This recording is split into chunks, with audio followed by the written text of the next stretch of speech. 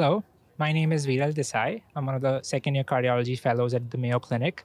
I have the distinct pleasure to talk to Dr. Møller. He's a professor of medicine at the Odense University Hospital in Denmark. Hi, Dr. Møller. Can you tell me a little bit about your trial? Yeah, so the DanGer shock trial is a trial of patients with cardiogenic shock and STEMI. We randomize patients when they develop shock to receive an axial flow pump as soon as we diagnose shock, so it could be before PCI in the cath lab up to 12 hours later. And that we compared to standard of care, which was revascularization, inotropesis, and if needed, the patients in the control arm could be escalated and put on ECMO or other devices if felt necessary. So it's a study of routine, you could say, even though they're very selected, the patients impeller use compared to a strategy when you put the device in when you think it's needed. That's excellent. Can you give me a little bit of background about why you chose to do this study in the first place? Well, basically, I think it's wrong to use an expensive device with severe complication without evidence that it's beneficial. So basically, that's why we decided to do the study 10 years or more than 10 years ago. But I mean, you would never do that in heart failure, take a drug in without proving efficacy. And I think that's very important. Thank you so much. Can you tell me what we found in this study? Yeah, we found that we could reduce death from all causes after 180 days with absolute 13% reduction. Numbers needed to treat was 8 to save one life.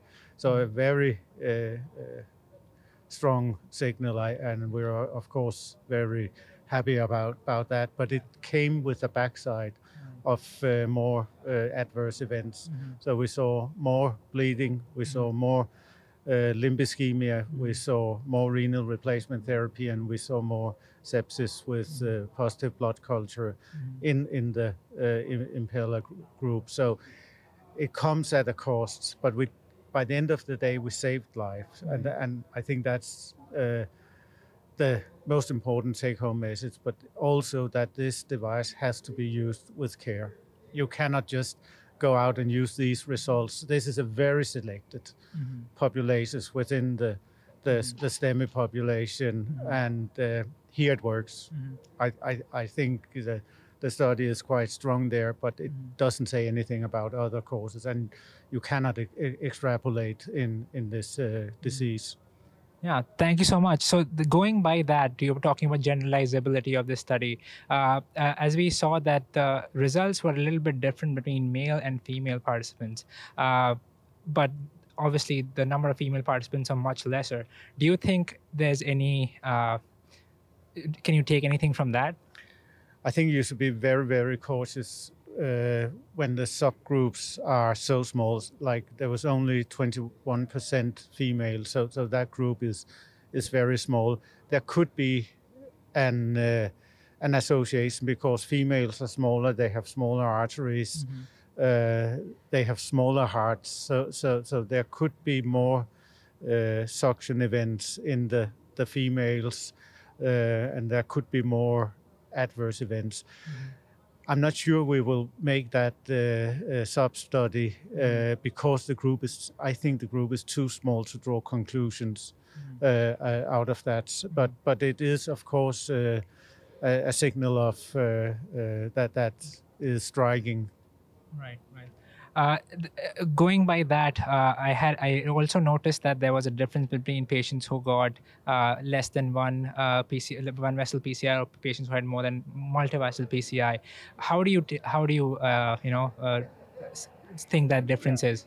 I think what we saw was patients with multi-vessel disease. We didn't do the analysis on the multiple PCIs, but it was multi-vessel disease, and I think the signal is that if you have a large area at risk during the hypoperfusion, you have more benefit. of the device. It's like the blood pressure. When the blood pressure was very low, you had greater effect. So it just kind of tells you that if your heart is really struggling, you get more effect. Thank you for that. Just one question I had. Do you think after the really positive result of the study, is it still ethical to continue the RECOVER trial? I think the RECOVER trial will be changed. I know for our side in Copenhagen that it would be unethical to randomize patients there. And I think RECOVER 4 should have another question going into the adverse events. So I would struggle randomizing, and I would really struggle to say that there's no evidence to support the use. That was easy before DanGer. There was more studies showing harm than benefit, but now we have a randomized clinical trial showing benefit, and so I think RECOVER should be changed. One last question about the study design. I also noticed that there was more RRT use in patients who had Impeller. Do you think that had any confounding factor in maybe improving outcomes or anything like that? That was very surprising to us, and there's a lot of literature saying that the Impeller protects the kidneys. I think when you get hemolysis, you get kidney failure. But there's also survival bias in this, because more patients died early in the standard of care group, and they never would make it to the renal replacement therapy. But it can't explain the whole excess. So I think that's one of the keys to improve the use of the device, and it is us in the ICU that should be aware of that, and we have to be really cautious about suction. We have to be really cautious about when bleeding starts. So I think the ball is on our side of the court, really, in the ICU to improve the outcomes more.